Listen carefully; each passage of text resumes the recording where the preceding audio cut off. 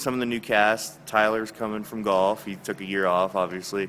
You know, Zach's coming off football. Chad, same. Yeah. So does it feel like you guys are might be a little while? Jerry's got the sit-out period, right? Yeah.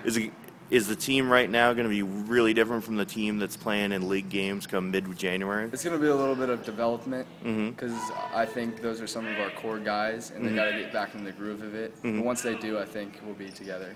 Okay.